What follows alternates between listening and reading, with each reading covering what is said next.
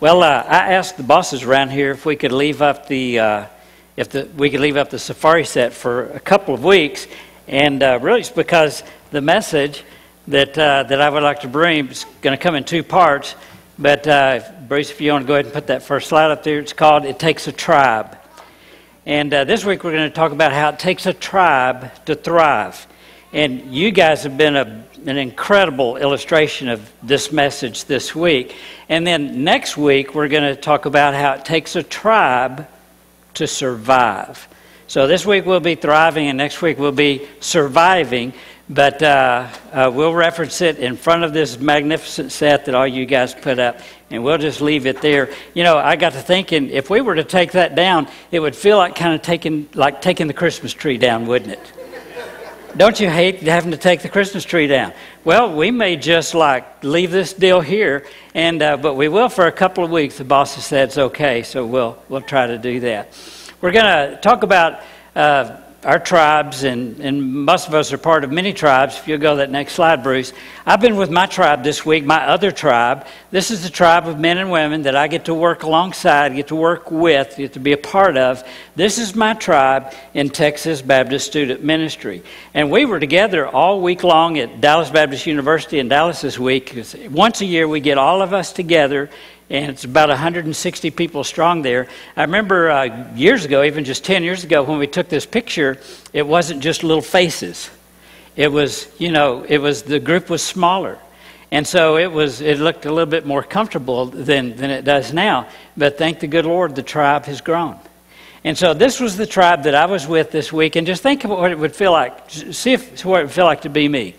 11 years ago, I was invited to be called the evangelism strategist, the evangelism consultant for Texas BSM. 1.5 million college students in Texas, spread out all over the place. And, that would be really arrogant to say, yeah, sign me up for that. I'll be the guy in charge of that. No, that would be ridiculous. But I knew that I was going to be invited to be a part of an incredible team. And this is the team of men and women that I get to do this with. And they're spread out all over Texas today, and serving on 100 different campuses. And because of the tribe, we see an incredible harvest that takes place every year across the state. I'm honored to be a part of that tribe. The next slide is the tribe at First Baptist Church. And I only wish that I am not in that picture with you. Because if we could get somebody who knows how to Photoshop, if you would put me in there, then the picture would more accurately represent how I feel as a part of your tribe.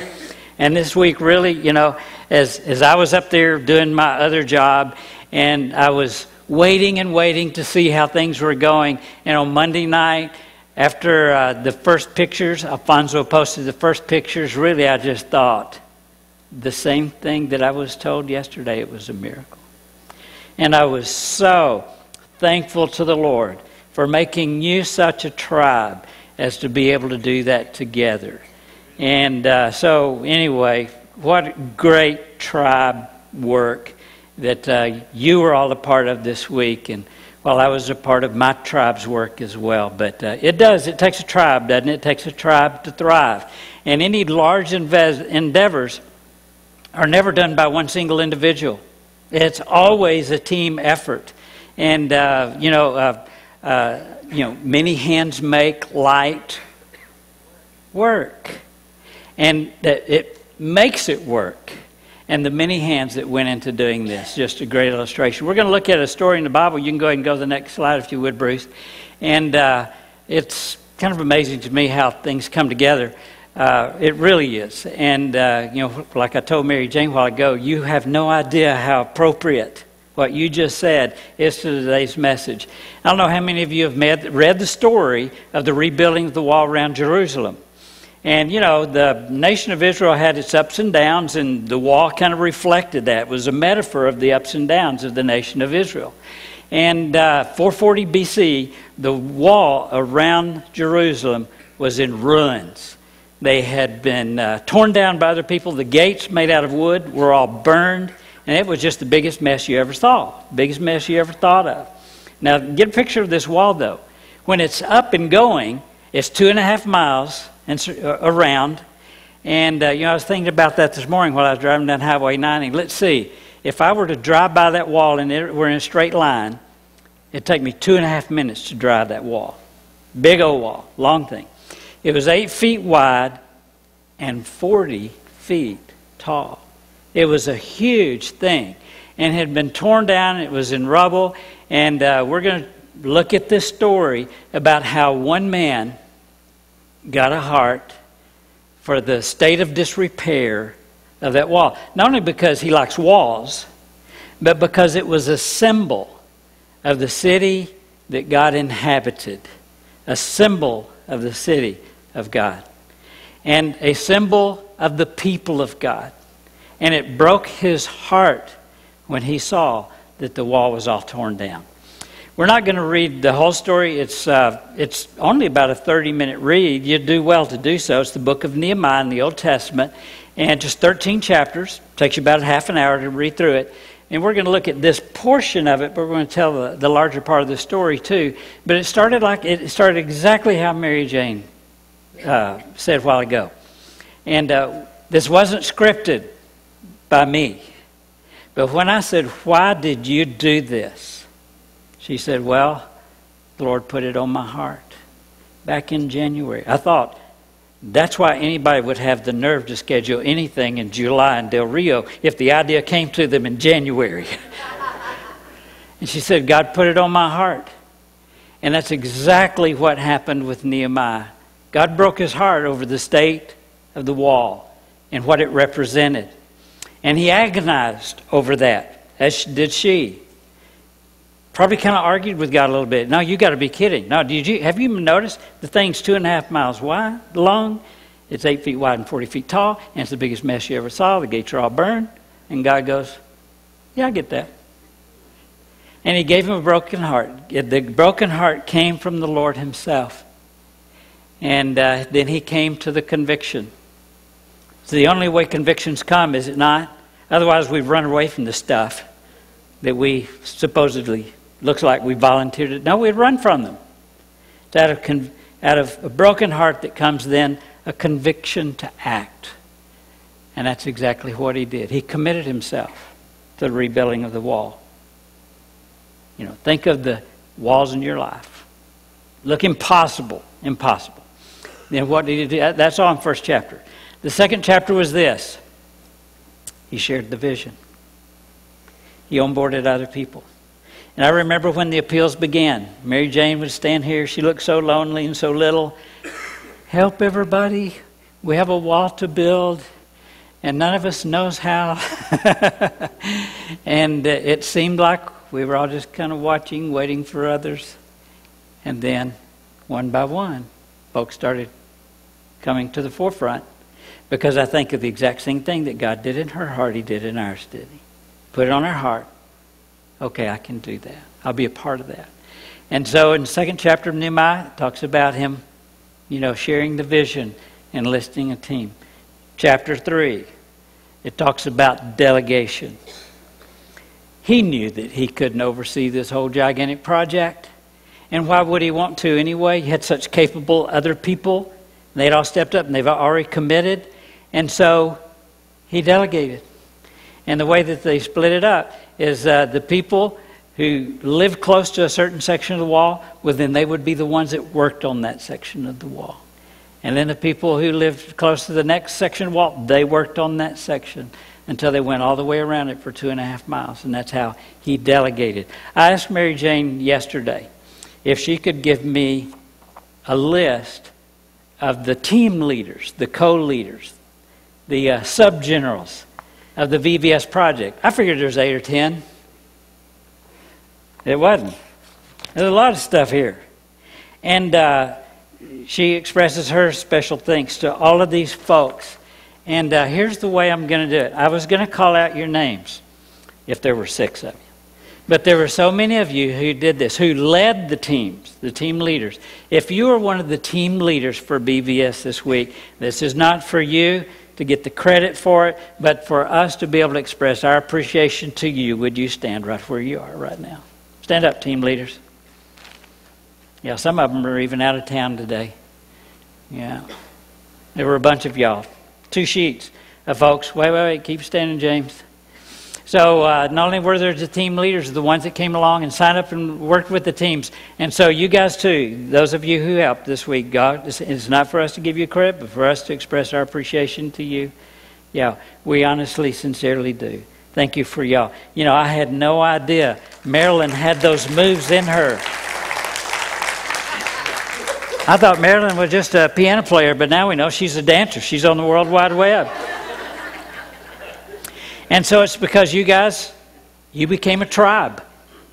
And we became a tribe for this one endeavor. But you know what? It's just like every week in and week out. This morning, guys were running around trying to get air conditioners fixed.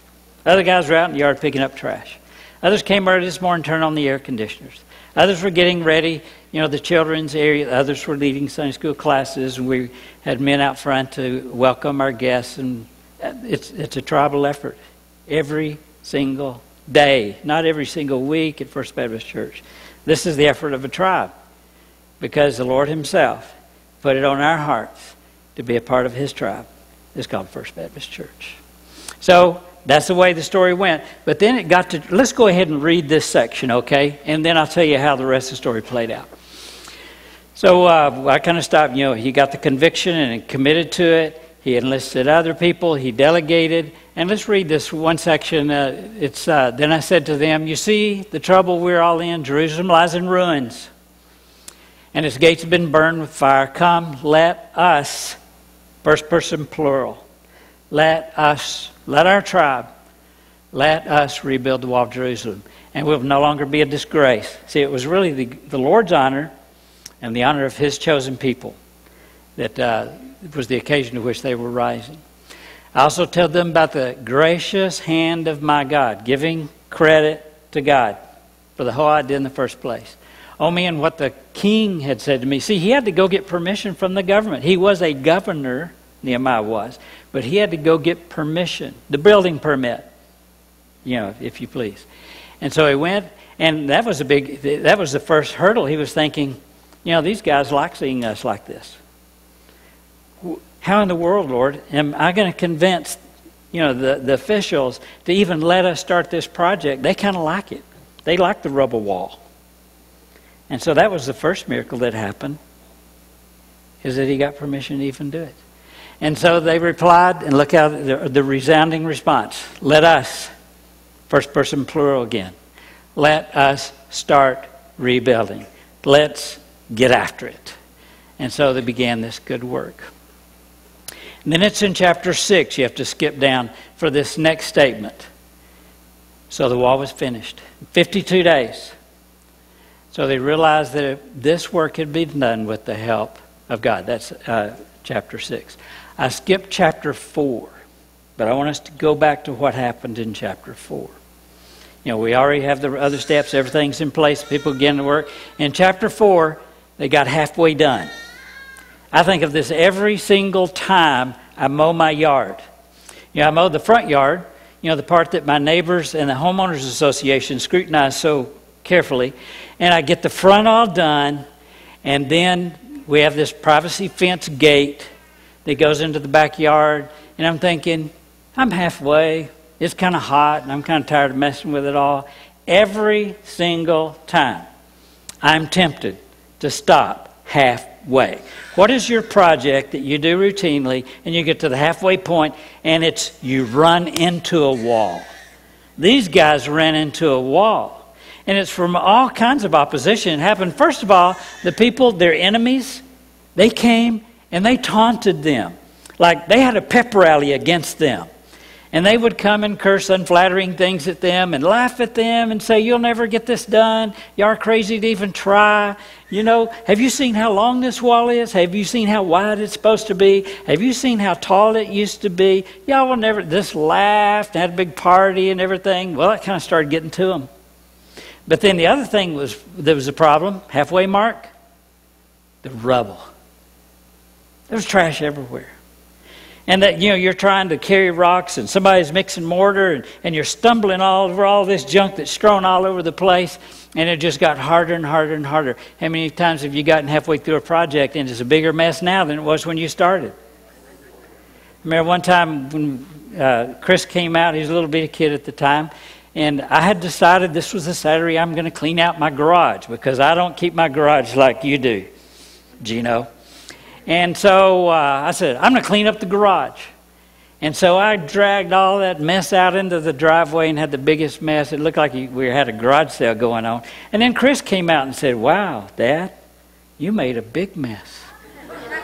Isn't that the way it is? When we start a project, when you get halfway through it, all you've done is you just have a bigger mess. And you're thinking, it would have been better if I hadn't even started in the first place. That's exactly how these people were going. We were crazy. Look at this mess. It was better before we even started this deal. And so they hit the wall. You know, people taunting them from the outside, and then them stumbling over all the clutter and all the rubble on the inside. And they were so tempted just to chunk it all. And that was kind of the story of VBS, wasn't it? I remember the conversations that happened in these offices right back here about 2 months ago. I wonder if we ought to just cancel. Do y'all remember that? Lori does. Where are you, Lori? Ah. Remember that? Unplug. Too big a deal. No, it's still impossible. Why humiliate ourselves publicly? You know, if we take the banners down now, maybe nobody will have seen them. Not kidding. Happened 40 feet behind me, those conversations. And so really, halfway through VBS wasn't Wednesday. It was May. Wow, we've started this deal. People are going to laugh at us. We're just going to make a mess. Just unplug. But you didn't, because you're a tribe. It takes a tribe, doesn't it? You know, anything little bitty dinky, probably do it on my own. Anything of value, better be a tribe involved. There just better be, you know. So anyway, the project went on. We can go ahead and go to that next slide, okay? I've gotten so far from my notes. I need somebody to keep up with this for me, so I won't do that. But look who got the credit. And really, I just want to make a point because I knew that when I told Mary Jane yesterday we would like to express our appreciation, she would rather just lay low. And it's not because she didn't think she hadn't worked, but because she knew what had really happened. So it's the ones up close the most who realized what really happened here. And that's why last night it was described to me as a miracle. Because everybody knew it wasn't because Mary Jane. It wasn't because of the team captains. But it was because of the Lord. Proverbs 21:31 says that. You can get your horses ready for battle. But it's the Lord who gives the victory. And everybody, those who were closest to it knew that was what had happened. 1 Corinthians 3:6. I planted the seed, Apollos watered the plant. It was God who made the plant grow. And she knew that. And she didn't want to dare pose as the one who we were going to give credit to for what had been done, the investment that was made in these little kids' lives this week. She knew that it was the work of God. And we all do. And that's why we can express appreciation for her, because we know it's really appreciation to the Lord. Isn't that true? That's why we applaud. We're applauding Him. Thankful for her and thankful for the tribe effort. A friend of mine and I, Dick Jaques, this was a much smaller endeavor, but it was just my first year out of college. We were working on a ranch up south of Sweetwater, southwest of Sweetwater, close to a little town, Blackwell. Some of you know where that is. Scooter knows where Blackwell is. Not many people do. And we had decided that summer, this was going to be the summer that we're going to get into our routine. Every morning we're going to go for a run out there on those old hot cleachy roads. Hot even in the morning, you know how it is in Sweetwater and San Angelo and all that whole country. Hot, even early. But we started and we had set a goal. We wanted to run 5 miles, but we set a date. And the crazy thing, we set the date, the deadline for us to achieve this deal, in August.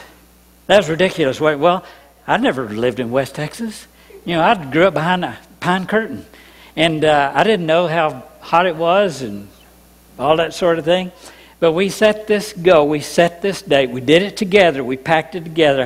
We had some accountability. It was a tribe of two, and Dick and I, from Kansas. He was a student at Kansas State University. Dick was then, and now he's a pastor of a church in Oklahoma City. But the date started coming up close for it. We've been working our way up, trying to meet this goal because of the accountability of each other. We both kept going. We didn't stop halfway through. And so here it was, this date in August, and that day we were in San Angelo. And so we realized, and we couldn't do it early in the morning. You know, at least you can avoid some of the heat if you get started early enough. You just have to watch for the rattlesnakes in the road. But here it was. This was the day that we had set. It was the date. We're going to stick to it. And we were in San Angelo. The only place we knew to go run was at the Angelo State University football field with the track around it. And it was when the Houston Oilers, used to be called Oilers. What are they called now? Texans? Yeah. They used to have their summer training camps at Angelo State. And but we got there middle of the day, like lunchtime. And so we started around the track. How many times you have to go around the track to run 5 miles? Anybody know? 20 times. So away we went, started running around track and running. It was hot. Halfway through, couldn't make this up, the sprinklers came on the field. And we were running around the track, but they still sprayed out there too. And so, you know, it was really a gift from God, but we thought, how inconvenient is that? And so we just kept running through the sprinklers, and then we both finished, and not a word was said. We dragged ourselves out into the middle of the field and just plopped down in the grass in the sprinklers, trying to catch our breath. And I told Dick, I said, Dick, if you hadn't been here, I would have never finished. And he said, if you hadn't been here, I wouldn't have either. Synergy. What happens when you're part of a tribe, even if it's a tribe of two? You know, we can do more together than we can ever do alone. Did you know geese? You know, flying formation. You know why one side of the V is always longer than the other? Because there's more geese in that side. But here the geese are. They're flying, you know, they go south for the winter and then back north to Canada where we used to live for the summer. And they fly 70% further because they fly in formation. It takes a tribe. Consider draft horses. When we were in Guatemala, the people logged beautiful mahogany lumber out of those steep mountains, and there was no tractor that could get to the. And so the way that they dragged these logs out was with teams of oxen in yoke, and I have video of it. It's incredible to watch. And so, you know, a team working together like that. I don't know what the statistics are for oxen. But for horses, it's this. When you put two together, you don't get twice the ability to pull a load. Know what you get? 3 times. 2 can pull 3 times because it takes a tribe. Because we can do more with one another than we could ever do on our own. Well, so this morning, we celebrate the tribe. And I'm counting myself among you, okay? I'm a part of your tribe. We got to see God do some good things because of the exact same thing that happened in 440 BC. It takes a tribe. Thank you, tribe members, fellow tribe members. Thank you for letting me be on your tribe. I'm honored to serve with you.